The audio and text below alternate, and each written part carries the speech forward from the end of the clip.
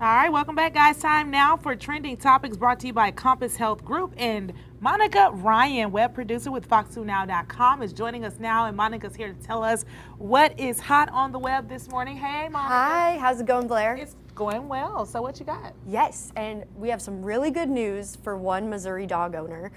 She got her precious little dog, Abby, back after being missing for 2 months. And a lot of people are clicking this on the web. A group of spelunkers were inside a cave in Perryville on Saturday when they found Abby. And, 2 months is a long time. And I'm sure her family really missed her. So that's so long. It's unknown how Abby was able to survive, but there was running water and some fish. Pretty scary for her. It was really dark down there, but now she's been reunited with her owner. I can't even imagine 2 months. They probably thought she was gone. So Yeah. super exciting there. Those caves are cool, but you got to watch out. Make sure your puppies don't get lost in there. What else you got for us, Monica? Well, there's another heartfelt story getting a lot of clicks. A mother and daughter team led a Southwest Airlines flight that landed in St. Louis. Okay. Holly Petit and Keely Petit are the first ever mother-daughter duo to pilot a Southwest Airlines look at them. flight. Holly is the mom, she was the captain, and her daughter Keely was the first officer. Really cute. You can see all the love right there.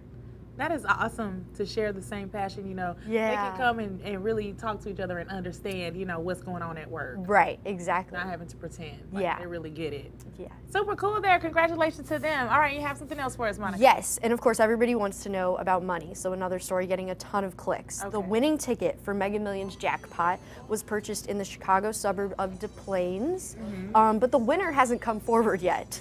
And my goodness. yeah, so that has a lot of people wondering what happens if they don't come forward.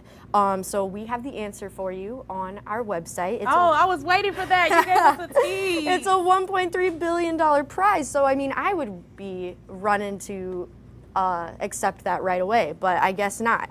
So the person with the winning ticket has 1 year to come forward, but if it's not claimed by then, the states that participated in the game will get the funds they contributed back, and then each state can use those funds however they choose. Oh my goodness, so a year. Yeah, they have a year. So we'll see. I wonder what's going on. I wonder if they know. Yeah, I hope they know.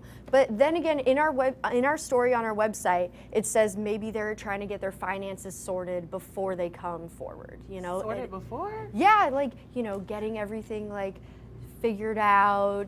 Look, I'll figure it out once I get the money. Okay. Right? Okay. Well, Monica, thank you so much. And like you heard her say, they've got some teasers there on our website, Fox2Now.com. So make sure you go there and visit it. Make sure you have our Fox2 Now app as well. Right. Thank you, Monica. Thank you, Blair. Be right back after this. Stick with us.